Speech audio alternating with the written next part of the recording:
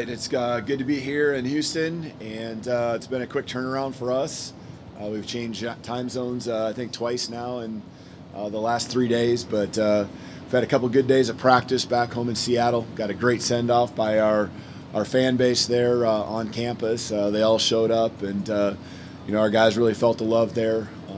A good, smooth trip here, and we're ready to get back to work with a practice tomorrow, a walkthrough on Sunday, and then the game on Monday. So we're looking forward to being here. We know this is an exciting time here in Houston, and looking forward to all the events and everything that's been planned here. Excited for our guys to experience all of this. Questions? Coco Dominguez, Fox 20 says, welcome. Welcome to the city. Are you feeling the H-Town love, the Warren Moon connection, the Javion Green back home? Did you feel that on the plane? Yeah, we do. I mean, the guys, we've got a pretty mature group on there, and so getting on the plane and flying down here, there's a lot of guys catching up on their sleep and a lot of guys watching film and getting the work in that they need to be able to practice and have a good session tomorrow. But we are excited, and there's a lot, around this city, and, we'll get schooled up on that, and can't wait for the guys to experience it.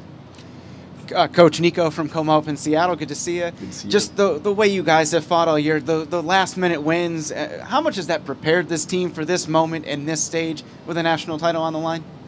Yeah, I think it has a lot. I really don't feel like when the pressure's on and the lights are brightest, whether it's a game or a moment in a game, I really feel like our guys just respond and can hone in and not get overwhelmed in the situation that they're in and go make the play, do their job, trust the guys around them. And so I think all those moments that we've had, experiences together, have formed a belief and trust in each other that's unwavering.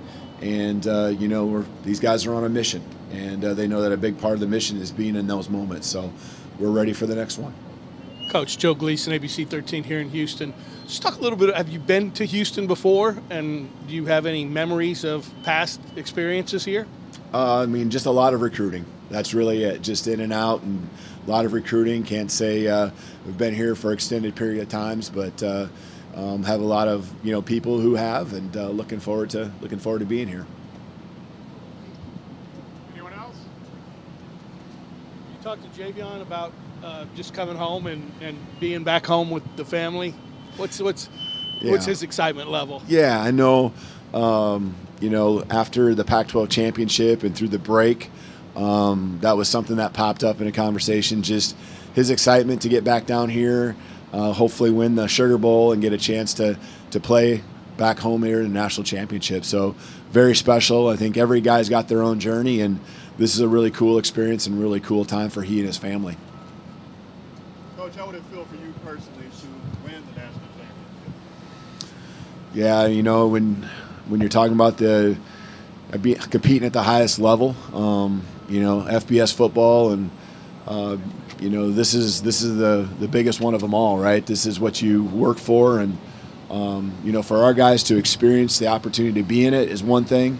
To come out on top and be national champions, that would be truly special. We don't get caught up in that too much yet because we know there's so much work that has to be done, and that's really where our focus is at. But obviously that's a pretty special thing to put everything in throughout the course of the year when it comes to the work. For a lot of these guys, they've worked their entire careers.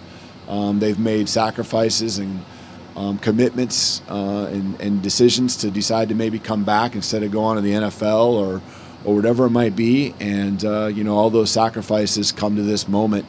And it's just really rewarding. And to win a championship would be special for them. Coach Nico from Como up in Seattle again. We saw the send-off on Mountain Lake today. We've seen the support from Husky Nation all season. How special was it for your guys to have that send-off, and how much did that kind of get this weekend started on the right note?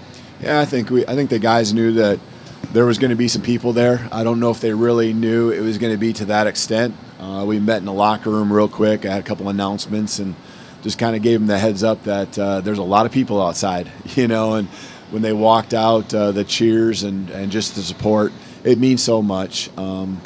We feel like we're bringing a lot to the city, but we know that the city's given us so much all year long. They're in Husky Stadium, and just a lot of big moments where the crowd's been really important, but just the support, you know, each and every day throughout the entire year, it's been unwavering. Great. All right. Awesome. Thank you, guys. Thank you, guys.